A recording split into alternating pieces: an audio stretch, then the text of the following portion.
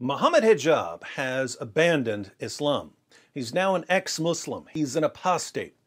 He's just too dumb to realize it. So, as usual, we'll have to explain it to him very, very slowly. What led to Hijab's apostasy? Quick review. Back in June, Mohammed Hijab, in a state of total delusion about the preservation of the Quran, had Sheikh Yasser Qadhi on a live stream and tried to get the good Sheikh to say that there's only one Quran, perfectly preserved, right down to the letter. Instead of affirming Hijab's delusions, however, Dr. Qadhi absolutely destroyed the myth of perfect preservation, and Muslims around the world have been blaming Hijab and Dr. Qadhi for crushing their confidence in the Quran. Hijab has been trying to redeem himself ever since, but he's not very wise in his tactics. Apart from screaming at Muslims and telling them they're weak if they don't mindlessly accept the standard narrative about the Quran, he's gone off the deep end with insults and abuse. Hijab started sending the apostate prophet messages telling him that he should kill himself. Then Hijab showed up in the chat while we were doing a live stream and began posting disgusting comments, telling us to engage in perverted sexual practices that many people didn't understand until they looked them up, because unlike Sapiens Institute representative Mohammed Hijab, they're not experts in bondage and fetish porn. Following his tirade about golden showers, Hijab launched a campaign against the wives of critics of Islam. His tweets about women are saturated with imagery of rape and torture. For instance, here's one of Hijab's tweets about the apostate prophet's wife, Mrs. Apostate.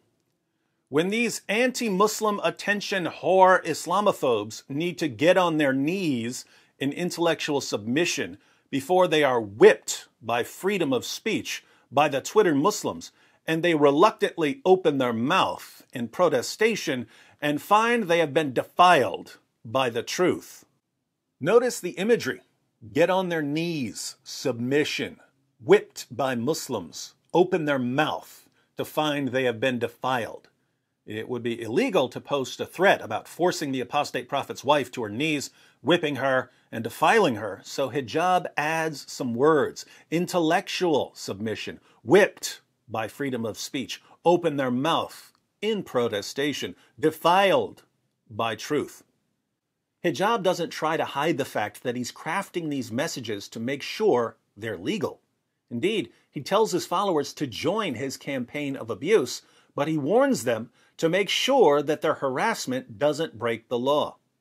I call upon all of the Muslim Twitter soldiers to work within the full scope of the law, to create maximum damage to the cause of, that's his name for the apostate prophet, and his public figure with, that's his name for Mrs. Apostate. They are demoralized and on the ropes. Do not let the weak-minded Muslims deter you. Finish them. So, Hijab isn't simply using imagery of rape and torture in his campaign of online abuse against women. He's encouraging his followers to do the same. He's trying to shut down criticism of Muhammad and the Quran by targeting the families of critics of Islam. He thinks that if he showers women with abuse and veiled threats of rape and torture, their husbands will eventually back down. Instead of backing down, however, some husbands decided to nip this in the bud by letting Hijab know that if he wants to escalate by insulting and abusing women, critics of Islam can simply escalate in return by insulting and abusing the Quran. And that's when Mohammed Hijab tried to pretend that he has the moral high ground here.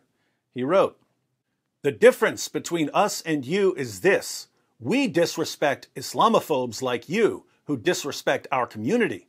You disrespect our religion and our community. Quite frankly, I have never and would never gratuitously insult any sacred symbol in any religion, even though I can legally." Unlike us, Hijab has never and would never gratuitously insult any sacred symbol in any religion. He'll lie, he'll cheat, he'll heap abuse on women and encourage others to do so. He'll tell people to kill themselves. He'll babble about golden showers, but unlike us, he would never gratuitously insult any sacred symbol in any religion. What a great man. He's clearly claiming that it's wicked and immoral to gratuitously insult the sacred symbols of other religions.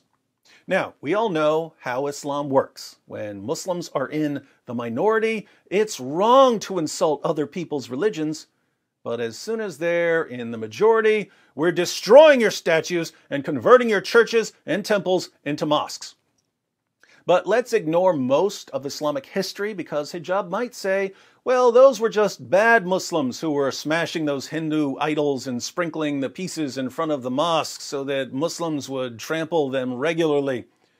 Let's go back to the first generation of Muslims and see how they compare to Mohammed Hijab. Obviously, since it's wicked and immoral to insult the sacred symbols of other religions, the Prophet Muhammad must have been extremely respectful in his interactions with the pagans of Mecca. The History of At-Tabari, Volume 6, page 93.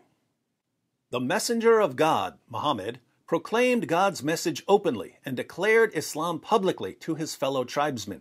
When he did so, they did not withdraw from him or reject him in any way, as far as I have heard, until he spoke of their gods and denounced them.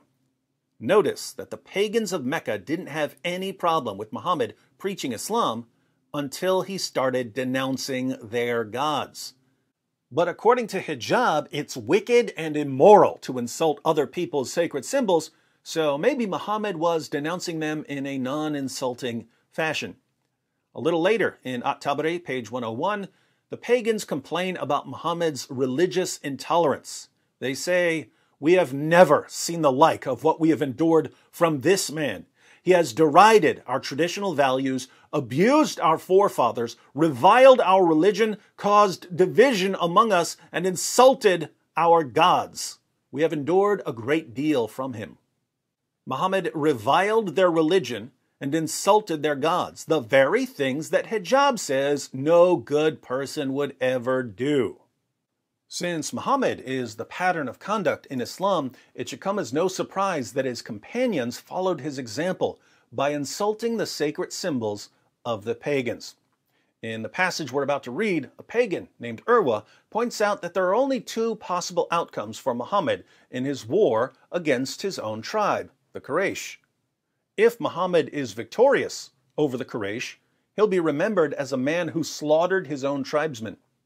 If the Quraysh are victorious over him, his followers will abandon him.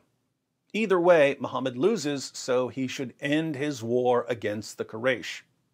Not a bad argument, but watch how Abu Bakr, Muhammad's closest companion and the first of the rightly guided caliphs, responds to Urwa. The History of At-Tabari, Volume 8, page 76. Urwa went to the Prophet and began speaking to him. The Prophet spoke as he had spoken to Budayl.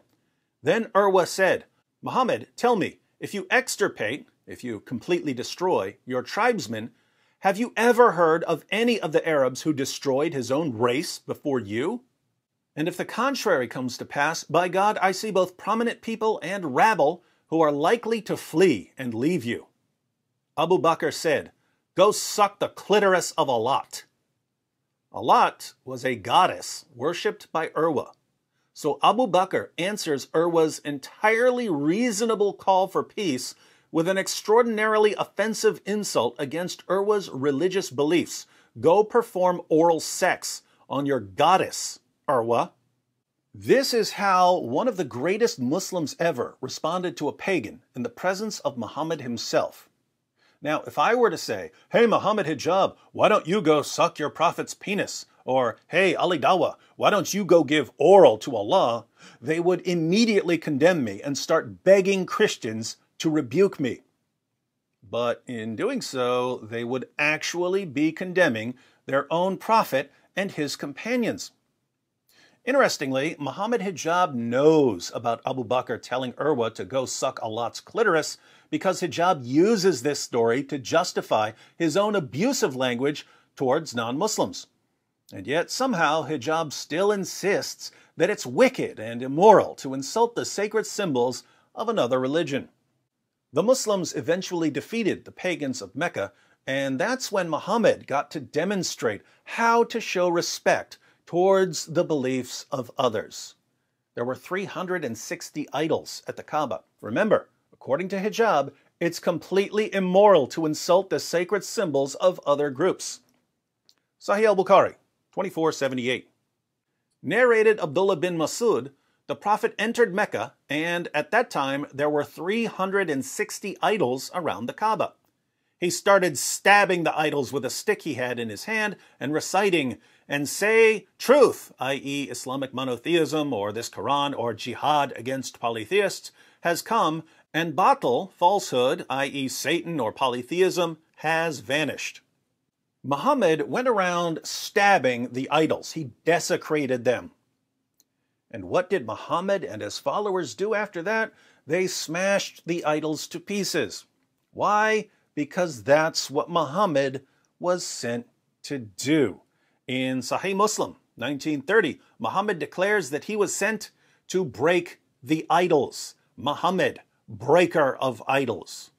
What will the Islamic Jesus do when he returns? Sahih Muslim 389, the Messenger of Allah said, "By the one in whose hand is my soul, soon the son of Maryam will descend among you as a just judge. He will break the cross, kill the pigs, and abolish the jizya, and wealth will become so abundant that no one will accept it."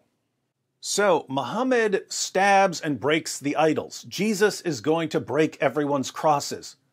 I'm starting to think that this religion has absolutely no respect for the sacred symbols of other people's religions. But what is Mohammed Hijab's boast? "I have never and would never gratuitously insult any sacred symbol in any religion, even though I can legally." Hijab condemns us for insulting the sacred symbols of his religion. He says that he would never do something so evil, so vile, so morally reprehensible. So Mohammed Hijab is better than Abu Bakr, right? And he's better than the Islamic Jesus, right? And he's better than his own prophet, right? And since Allah declares in Surah 33, verse 21 of the Quran, that Muhammad is an excellent pattern of conduct, while Hijab is saying that Muhammad is a terrible pattern of conduct because he insulted people's gods and goddesses, Hijab is claiming to be better than Allah, isn't he? The Islam I hear about from Muslims around the world today bears almost no resemblance whatsoever to the Islam I read about in actual Muslim sources. Allah tells us what a Muslim is in Surah 4, verse 65 of the Quran. "But know, by your Lord, they can have no faith until they make you, O Muhammad, judge in all disputes between them and find in themselves no resistance against your decisions and accept them with full submission." Islam means submission. According to Allah, you submit to Him by submitting to Muhammad. You have no real Islamic faith until you find in yourself no resistance against Muhammad's decisions. But Muhammad is the breaker of idols, and Muslims today tell me that it's wrong and immoral to insult the sacred symbols of other religions. What does this mean? It means that Muslims like Mohammed Hijab are actually apostates. They've condemned their own God and their own prophet. Since they haven't fully accepted all of Muhammad's decisions, since they find within themselves resistance against Muhammad's decisions, they have no real Islamic faith. So guess what, Mohammed Hijab? You and I are actually on the same side here. We're united in condemning your prophet. We're united in condemning your God. We're united in condemning your book. We're not united on whatever creepy golden showers nonsense you're into. We're not united on defiling women and such, but at least we agree that Muhammad was a horrible, horrible person. As an ex-Muslim, you probably now despise not only your former prophet, but also his book. Since you condemn your prophet, you'll obviously want to condemn his book as well. But we've seen, however, that unlike your former prophet, you would never insult the sacred symbol of any religion. You're too good for that. So you want to insult the Quran, but you can't. Don't worry, though. I'll take care of that part for you. I'm David Wood, breaker of false prophets, eater of demonic books. I gave you 4 days with no provocation whatsoever.